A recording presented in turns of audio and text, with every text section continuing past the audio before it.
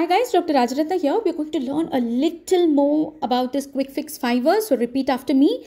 Calcium absorption, CASI, C-A-S-I or CASI. Calcium absorption, small intestine. Ionized calcium is physiologically important. Alright. Now how does hyperventilation cause tetany and laryngospasm? Hyperventilation is going to cause respiratory alkalosis and thereby hypocalcemia and therefore tetany and laryngospasm. Now coming to the next question, citrate. Why is it used in stored blood? Because it is an anticoagulant. Now what are the effects of citrate in stored blood? Let's remember MBC. What is M? Citrate is metabolized into carbon dioxide, therefore bicarbonate. Bicarbonate means alkalosis, so metabolic alkalosis. Now MBC may, the next one B, it binds. It binds to what? It binds to magnesium and also calcium. So when it binds to magnesium, it causes hypermagnesemia, and when it binds to calcium, it causes hypocalcemia. So citrate results in metabolic alkalosis, hypocalcemia, hypomagnesemia. Now question number 3, left-sided heart failure. What are the radiological findings? Upper lobe pulmonary venous congestion.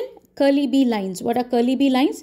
These are dense, horizontal, short lines seen in the lower and middle lung fields.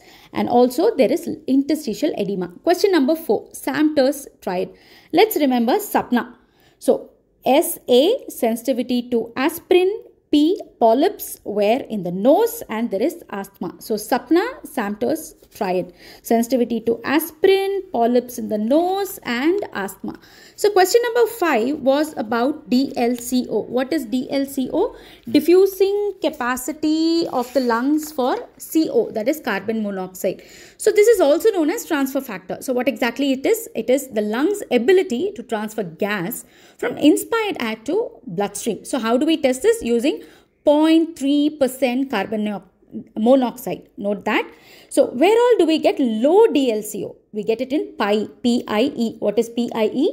Primary pulmonary hypertension, interstitial lung disease and emphysema. Why do you get an interstitial lung disease? Because of the thick alveolar capillary membrane, which prevents transfer of gas from the inspired air to bloodstream. Why in emphysema? Because the alveoli are destroyed.